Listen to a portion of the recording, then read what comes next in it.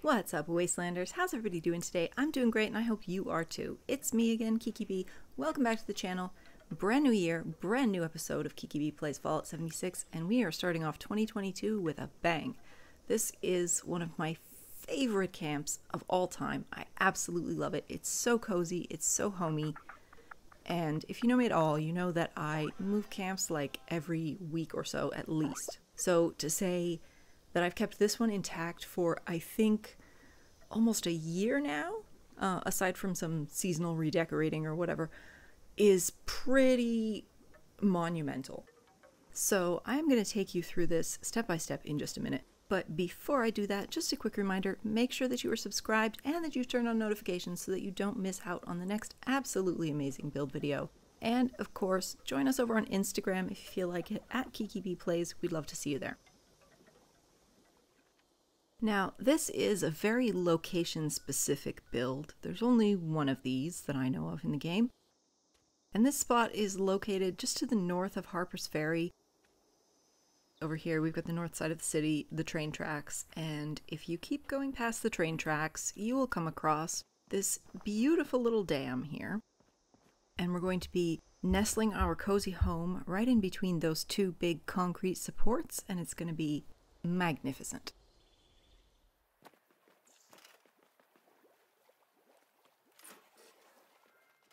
Now, of course, every camp starts with a foundation, because it has to, because we can't build it any other way. So you're going to jump down here to the lower part of the dam, and you're going to start tucking your foundation in between those two big concrete supports. Now, I'm doing a really bad job of it here at first, but I'm going to tweak it and fix it and get it right. It might take you one or two tries to make sure everything's lined up right, and that's fine. To check that you have got the alignment right, all you need to do is make sure that you can snap walls on each side of the 2x3 foundation that you're going to be placing in between the supports here. As long as you can do that, the rest will be just fine. Now, after doing that, we're going to take a quick second to build a staircase upward so that we can place a foundation in the right spot at the top of the dam. We're going to need that in just a little bit. So first thing, just pop down 2 staircases here, then throw a half floor on there and 1 more staircase, and then we're going to be attaching our foundation piece to that one. So the front edge of it will be 2.5 floors back and 3 floors up from the front edge of the base of our house.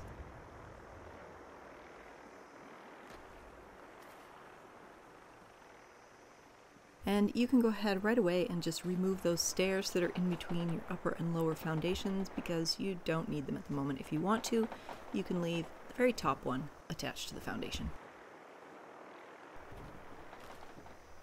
After that, we're going to add a 2x5 deck out in front of the base of our structure, extending out over the water, and then we'll be ready to start on the walls.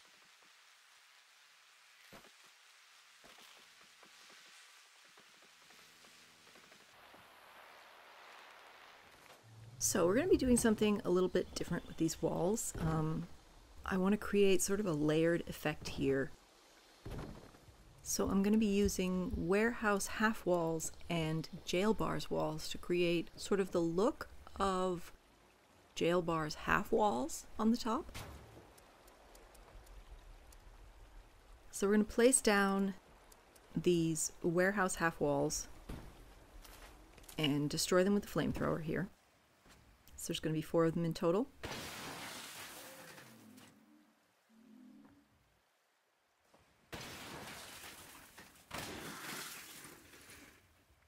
Then we're going to go ahead and snap the jail bars walls right into the same spot, which it lets us do once those are destroyed.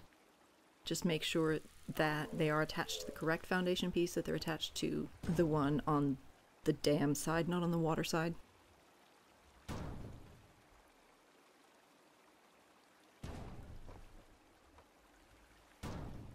And then, because it's very hard to reach them to repair them, we just go up to the camp module, hit repair all,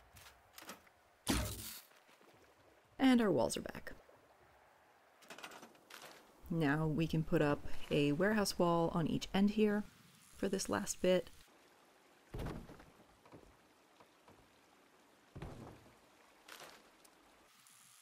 And we're going to go ahead and throw down some wallpapers. Use any metal type wallpaper. That's what looks best here. And I messed up that wall. I'll fix it in just a minute.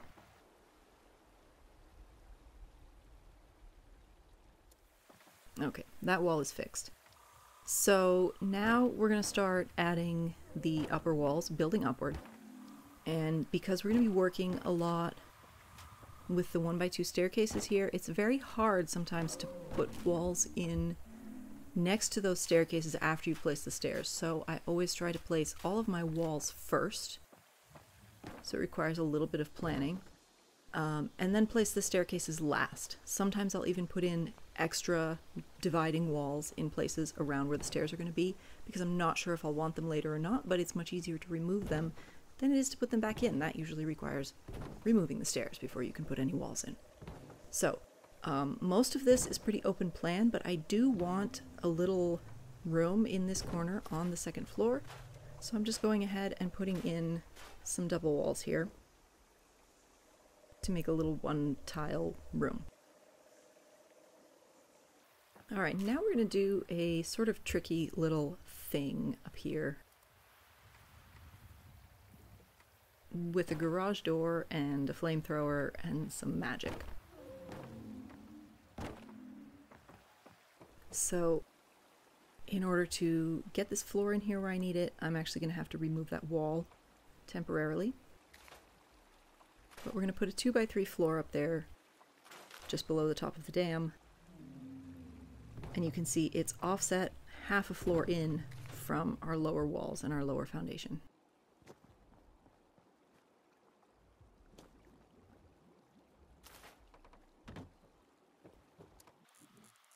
So now we can take this garage door, place it over here on the side, and I'm just going to go ahead and put my other walls here while I'm at it. Since those are aligned to different floor pieces than the walls below. And I'm going to take a moment to finish building the porch that's up at the top of the dam.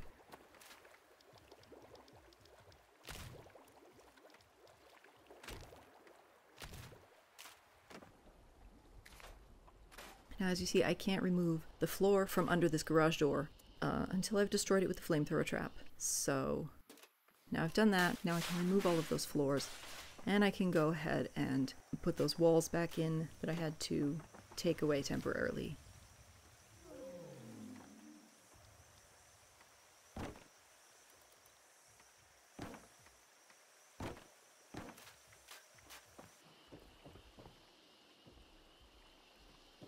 Now, for now, I just want that staircase out of the way.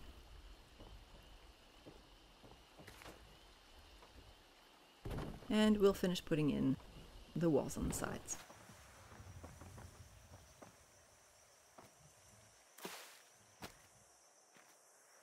So here's what our structure is looking like so far.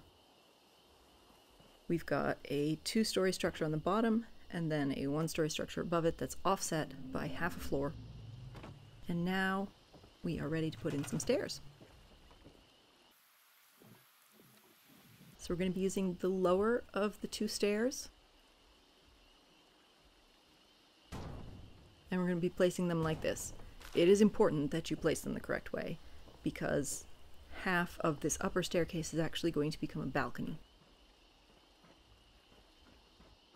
So just as long as you don't get it turned around the other direction, you're fine.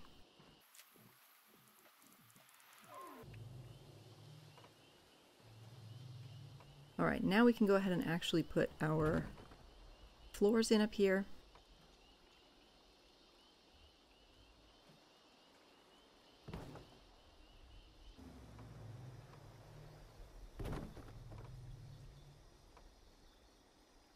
And it's not liking this.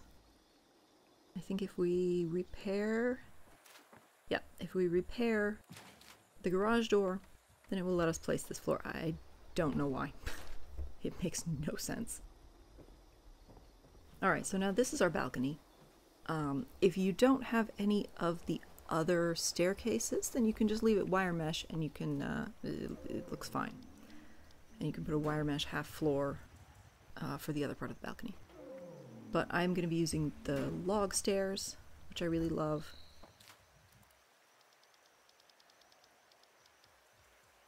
Now we're going to go down here and we're going to put in the floors on the second floor. And change the staircase to whatever you like as well.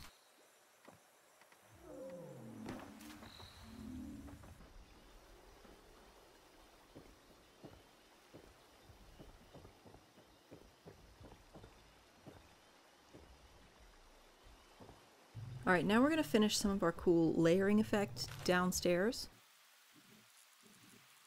And we're going to do that with the brick stucco walls here. If you don't have these, you could use a different type of fence or wall in front, or you could just skip this step. That would also be fine. But I personally just really love the way this came out. It adds some visual interest and also a bit more depth and shape to the front of the structure. What I like about this structure is that overall it sort of feels like it's cascading down over the dam, almost like a waterfall or something. So because these walls stick out a bit more on the bottom, it adds more to that curved cascading feeling that you get as you're looking at it. It's just cool. I don't know. And it is a little tricky getting the position of these in just right, so you might need to slide the walls around a bit before you find exactly where they all fit. And if it's being really picky, then you can just toggle snapping off for this last bit, and it usually works a lot better. Alright, so now we've got this interesting layered thing and this big wide double door.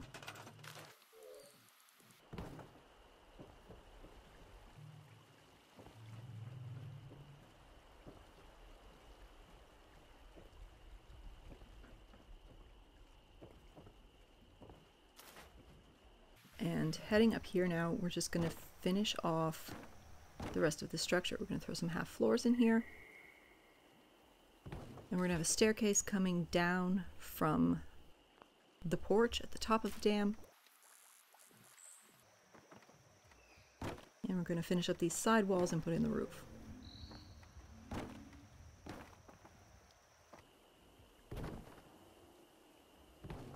So as you can see, I've got a sloped roof that's coming down. Try not to fall out the side of your building.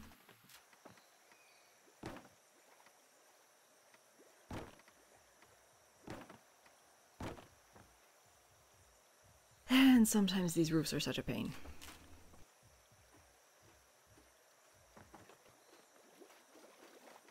There we go, got it. Alright, I'm going to throw down a wall over here and snap some flat roofs to it so that we have a covered porch.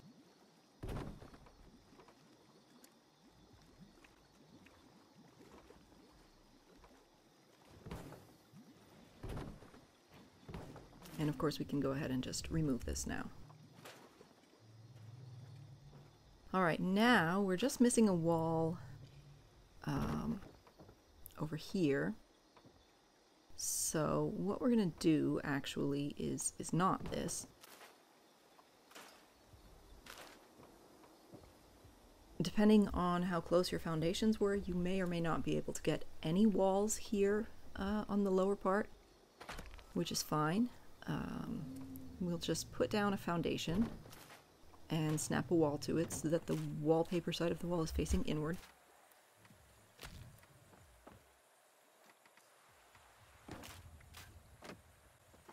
And now we can change these to windows, doorways, whatever we need. Alright, now out here I'm just changing around the wall types to give it a bit more of a sort of cobbled together feel. And just kind of mix it up and give it a little more texture in general. I like my sleek, modern, everything matches, everything looks great kind of builds, but I also really like these sort of really junky, wastelandy builds. They can be a lot of fun, and they can just be really, really cool to build, and they give you a lot of opportunities to be more creative with things.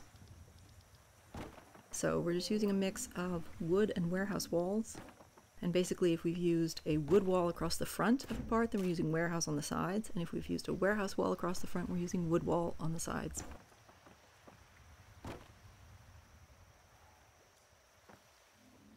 Now I need a little piece of floor over here, and the floors are so weird sometimes when you're trying to put down a floor outside of a wall. So you might have to add some extra pieces on and remove them afterwards, but we want a half floor over here on the side.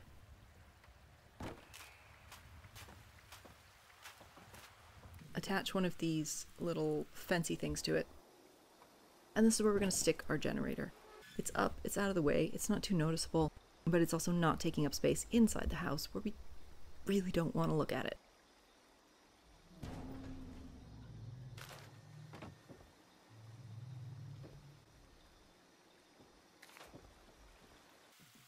Now if we stick a half wall here, that will allow us to snap a post in the center of that half wall so that it looks like it's supporting the corner of this little floor.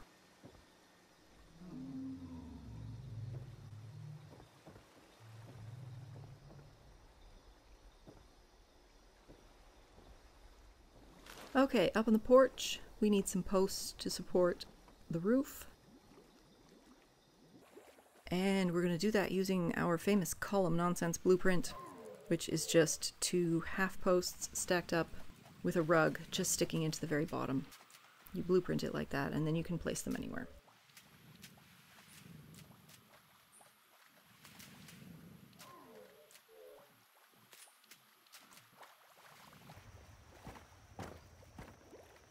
Anyway, then you can snap, well, when their fences are not in the way, then you can snap a full-size column to the bottom of these through the roof. You can snap it through roofs, through floors, through whatever you need. It's very flexible and forgiving, which is shocking for this build system. But it will allow us to stick our columns in the middle here and on the corners of foundation pieces where the game would not normally want us to. Now, I'm not going to go through all of the wiring, but just a little tip, trick, whatever. I've got a water purifier over here. To do that, I just put some conduit pipes up here and wired the purifier to it. And I also put one of the conduits facing downward so that it sticks down through the roof. And that's what I will be later attaching to my vending machine to power my vending machine while it's on the porch. Alright, back down to the deck real quick. We are going to extend it just a little bit on this side. On the other side, there really isn't room for that. But over here, we can add on a few more floors, and it gives us a little extra space. In my case, I'm going to be using it for a small garden, because the super mutants that stand on the rock up above it need something to shoot at for target practice. And they do. They love to come and shoot my corn and destroy my watermelons. And I can't deny them that joy, you know?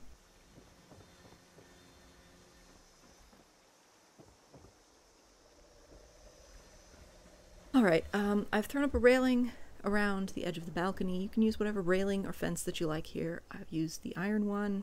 I think it looks good. So that's how that's going to come out in the end.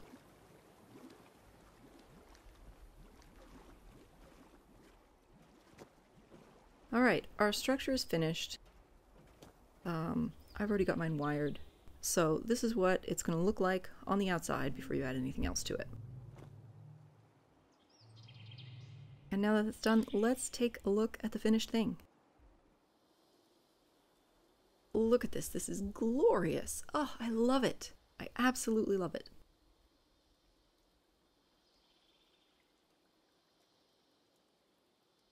All right, coming in the front door. We got our water purifier. I've got some shelter entrances up here and a wonderfully cluttered, trashy looking porch. I love cluttery builds like this.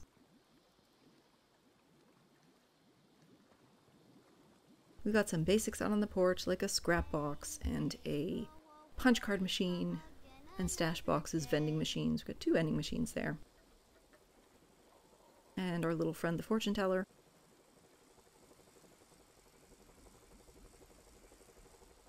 This is one of those times where you can just kind of throw whatever fun decor you've got on your porch fill it up with junk, and it's going to look great pretty much no matter what you do. All right, coming down inside to our cozy living room, you can see on the right I added a half wall across the bottom. And then you've got this interesting little sort of strip of concrete here from the dam. It's a really cool looking feature. Even though it was not in any way intentional, it ended up looking really great. And I've used this light wood flooring so that it kind of blends in with the staircase. I still don't know why we have that gap on the side of the staircase. And naturally, we have our grilled Wanamingo next to our outdoor dining area. Lots of paintings, lots of clutter. This room is definitely the most, I guess, clean, the most spacious looking. When we get down below here, it's going to get even more cluttery. So this is my bedroom, office, whatnot down here. And I've sprinkled some of my favorite scoreboards throughout. And I've sort of used the furniture here to create the sense of a wall, so that I don't fall off the back, because there's a gap between the floor and the back of the dam. And if you fall off there, you can get stuck, and it's really annoying. But I think that the dam makes such a cool back wall in this structure. I just love the way it came out. You guys are in for a real treat today. The planetarium lamp is working. Finally, I haven't seen it work in weeks. So it's a treat for me as well.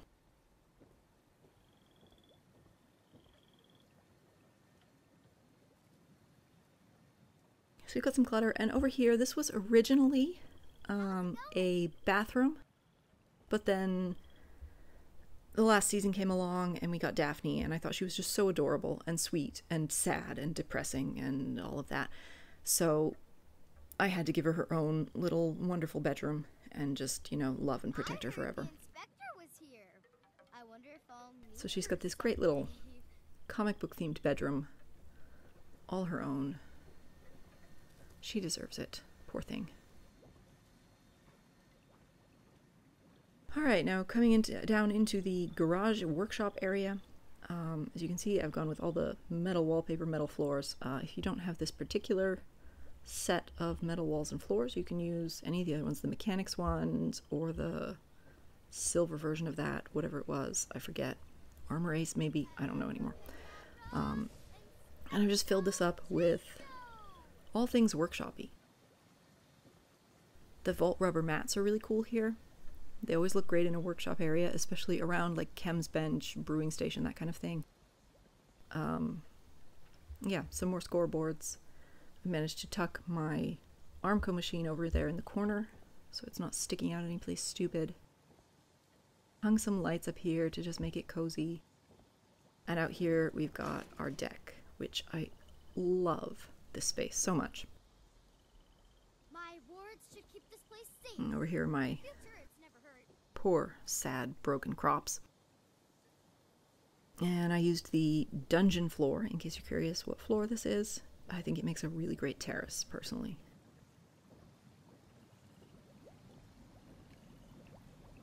So yeah, we've got a lot of plants, a lot of clutter. Throughout the house, you've got stuff to get all of the buffs that you can get. You've got all of the workbenches. You've got everything here. It's a really complete camp. And I've even added posters over here to the stucco wall, so that if anyone is missing out on any of those quests that are triggered by posters, they can even get those here.